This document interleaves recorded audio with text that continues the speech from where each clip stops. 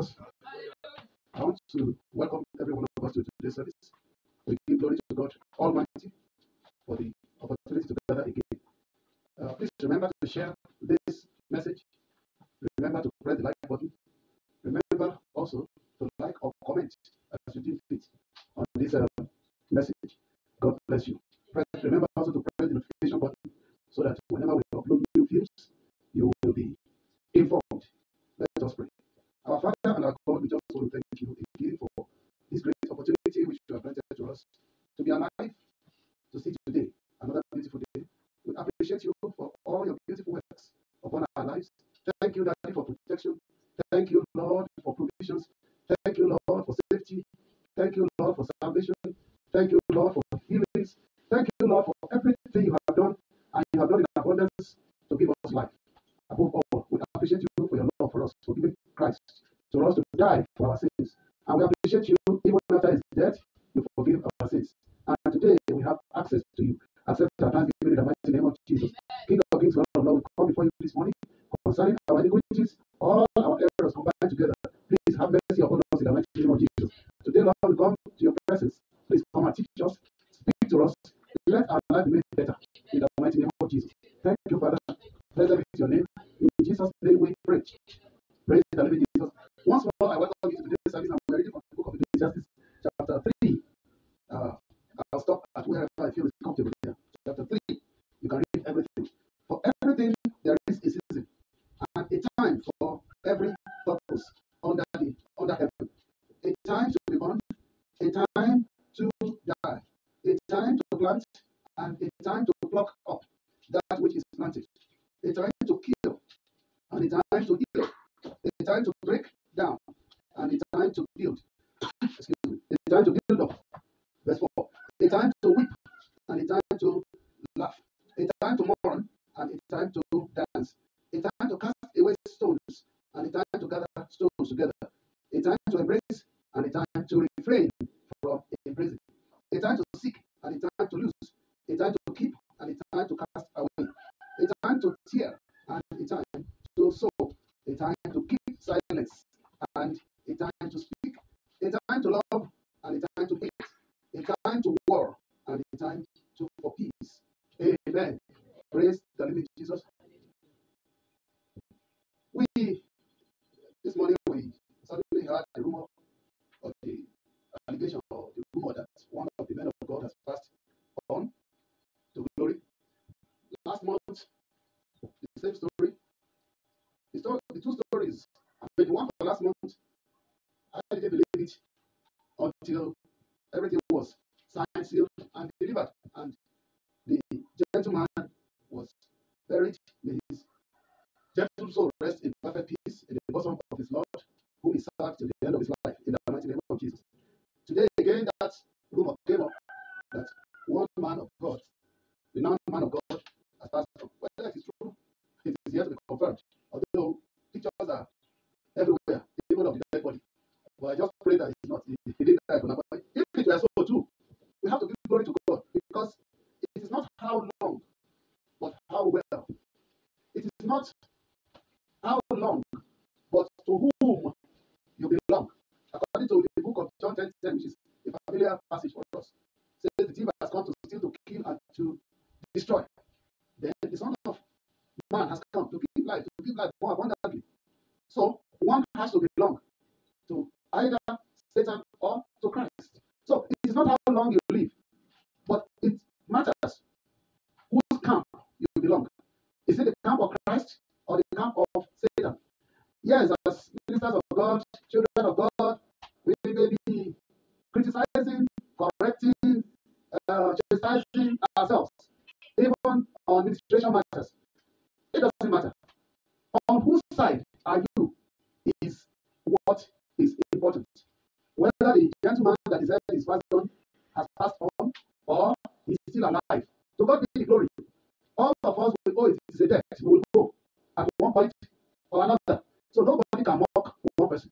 But to whom do you belong? Or on whose side are you? For Joshua that said, choose ye this day whom you will serve. But as for me and my household, we will serve the Lord. Whether we say he's a real or he's not a real Christian, it is our own opinion. We are not judging. man identify with Christ? If he's not dead, may God elongate his life. May he accomplish the goals that he's yet to accomplish. May everything, may all be well with him in the mighty name of Jesus. If he's gone, well, to God be the glory, as I said. Everybody owes it. It is a matter of time. You and I, at the point, will be no more. So nobody can mock anybody. But it reminds us, just like the passage that we have read here, there is a time for everything. That there is a season for every purpose. Every purpose that God has purposed to accomplish in this world, there is a time apportioned for it to be done. Take the simple life of growing up as a human being. When you are young, or a day-old baby is given birth to at a particular time.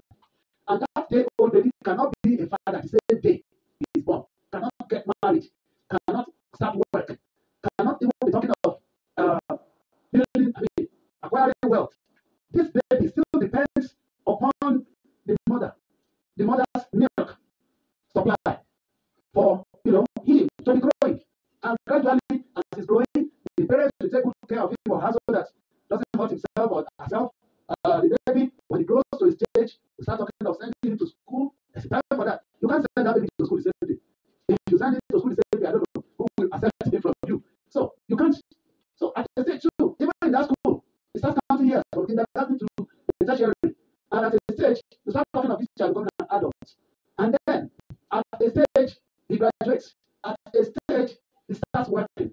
Then at a stage, he becomes a full-blown adult that will be asked to depend upon him or herself, no more upon the parents. Because there are two stages in life, broadly classified. The period of dependence and the period of independence. Throughout the period of dependence, the parents, the brothers, the sisters, every member of the family, everybody will cater for his needs. But once he attains the age of maturity, that is, it is that stage where he's expected to be on his own, just like the hen when the children, all those facilities are withdrawn, and he's left to fend for himself. That period of independence is the period that he will live for the rest of his life. And if care is not taken, if he has not done so well while being dependent, he might have issues during the period of his independence. And at a point, he works. At a point, he gets married. At a point, he begins to repeat exactly what his parents have done, becomes parents by himself, and so on and so forth. And then these are the periods that he has to accomplish some purposes that God has sent him to accomplish. Excuse me. It's also expected at this time to have identified to whom he will belong, whether to Satan or to Christ. I pray all our children shall attach themselves to Christ in the mighty name of Jesus, because that is where the profit is. You know them. Those who attach themselves to Satan, of course, we see the manifestation in their behavior. They become area boys, they become all sorts of antisocial elements in the society. At the end of the day, they are wasted away. And even if they are not wasted in terms of being destroyed by the laws of the land, they are wasted. They waste themselves away by the fact that they cannot fend for themselves. One way or the other, people like that always end up in disaster. That will not be our portion in the mighty name of Jesus. On whose side are you? That is the question that we're asking this morning. Christ or Satan? Because this is still the time that you can decide. A time will come. The brethren who have slept in the Lord today, they have no opportunity of choosing anything again. They have ended up the race. They have fulfilled their purposes. If they didn't, that is their own problem. There's no repentance in the graveyard. They cannot come back to say, oh, please let me come and finish what I haven't finished. There's still time for us now. We need the fact that people are dying is enough signal for us to know that life is but a shadow. Life is very brief. Everything is a portion. The time to be born, there's the time to die. And once you die, the next thing that is expected of you is to make heaven. But if you didn't make it, then of course hell is there for the children of perdition. That will not be a question in the mighty name of Jesus. On whose side are you? If the trumpet shall sound today, are you rapturable? Am I rapturable? I posted something on Facebook, I think today, and I said, look, if God were to judge us by 100% integrity, good works, good deeds, I said, how many of us will make it? But to God be the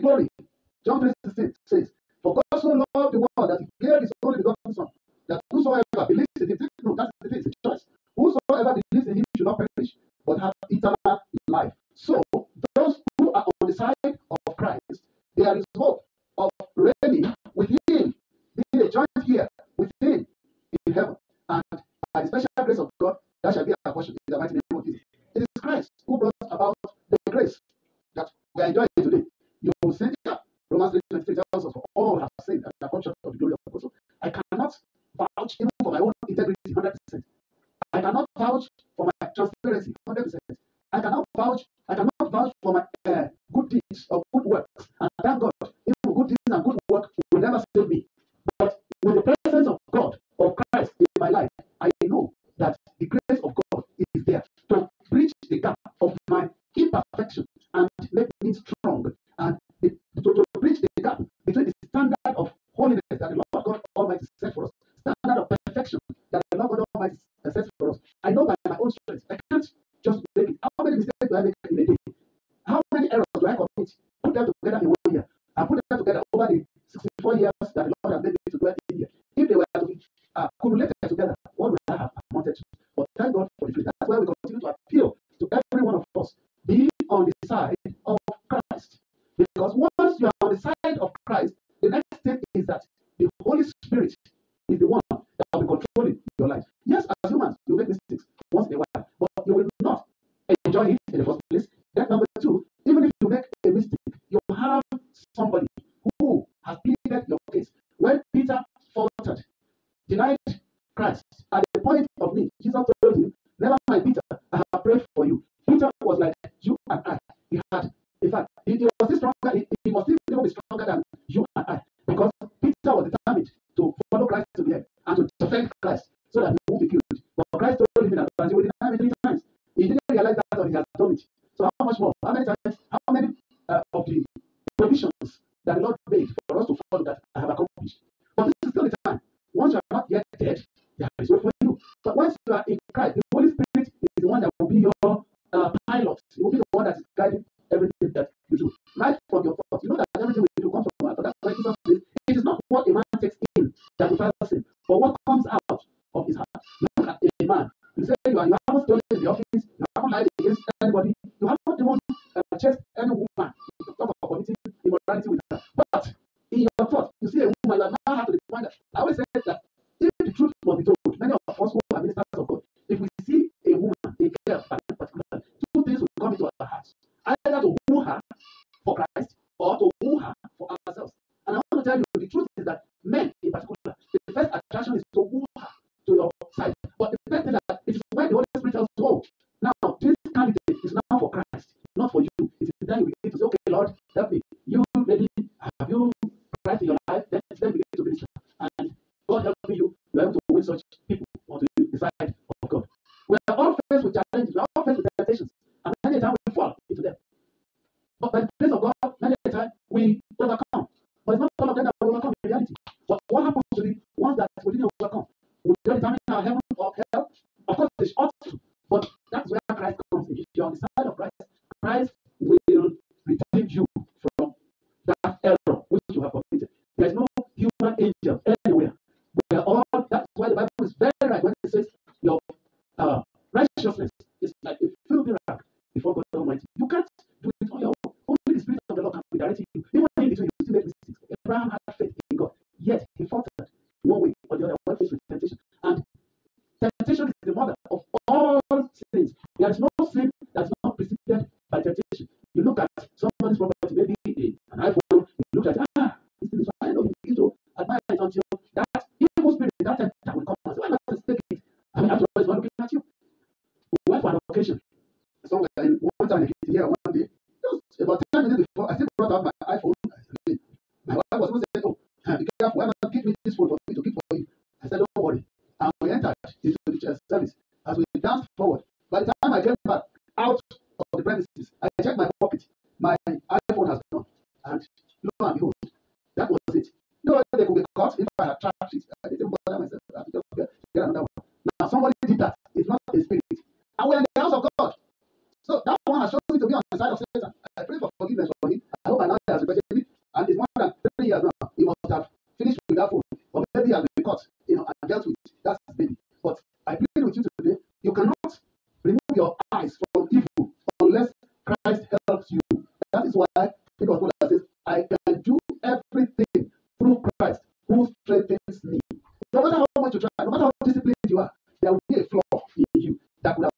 judge you and take you to hell. So that's why most of you have not accepted the Lord Jesus Christ as your Lord and personal Savior. The time is coming, though, remember that you will have no opportunity again.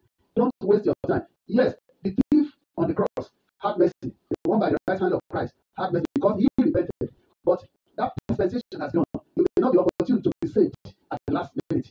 And the best thing is when you're still having your free will, choice, making opportunity, choose Christ. Because the wages of sin is death, and Satan is the father of all lies. Father Satan is the father of all sins. Satan is the tempter himself. So why expose yourself to him? And then, by following him. So I plead with you today, let us all come back to Christ. Because look at now, whether it is true or not, the gentleman is being rumored to have died. That's the end. If he has died. I pray he's not dead yet. But no matter how much my prayer is effective, I know that one day he will go, everybody will go. And even who resurrected dead, Lazarus that Christ raised from the dead. Today, God, one of King Ezekiah that God added 15 years to his lifespan. Where is he today? Where are King James and King David? Where are his son Solomon? Where is Moses today? Every one of us, death. I mean, death is a debt, and we have to pay the price. Whether by way of us being transformed if the rapture meets us alive, or by way of us, dying physically before death and being rapturable at the end of the day. I plead with you. There is a time for everything. So when you are alive, you can do all this. And at everything that you need to do in life, also, there's time for you to go to school. Don't learn this for life. But those basic education, there's time for you to have them. Those work trainings that you are supposed to receive, there's time to receive them. Because if you don't receive them, you cannot impart them to your children later. And then if you don't have your formal education, there is limit to which you can go in terms of positional opportunities, even your family or doctors of the society. There is a time. If you turn away with those times, you pay dearly for it. There is time for you to work so that you can raise